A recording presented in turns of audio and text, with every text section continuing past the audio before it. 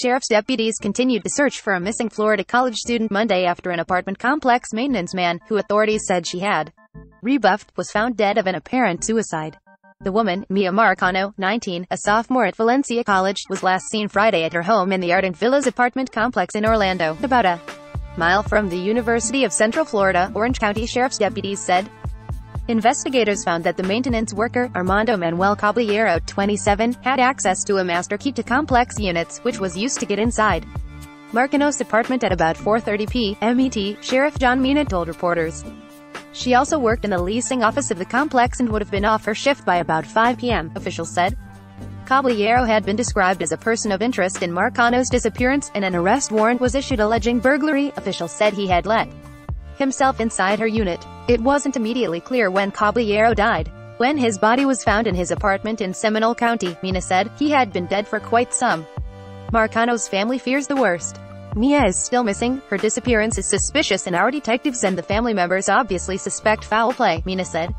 We are still doing everything possible to find her.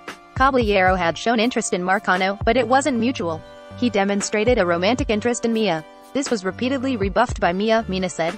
Armando Manuel Caballero, Orange County Sheriff's Office. She had been scheduled to fly from Orlando to Fort Lauderdale on Friday night to visit her family but missed the flight and hasn't been heard from since. Lovadones told NBC affiliate WESH.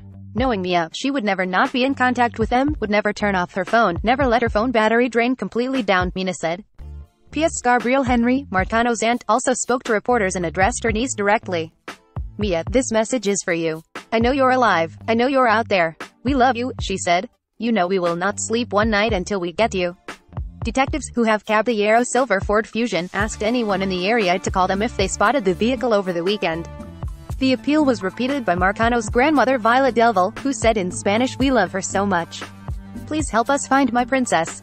We love her so much, please." Even though she isn't a student at the University of Central Florida, school officials asked everyone on campus to keep an eye out for Marcano or to come forward with any information that could help investigators. Authorities said Marcano is 5 feet tall, weighs 130 pounds and has brown hair and green eyes.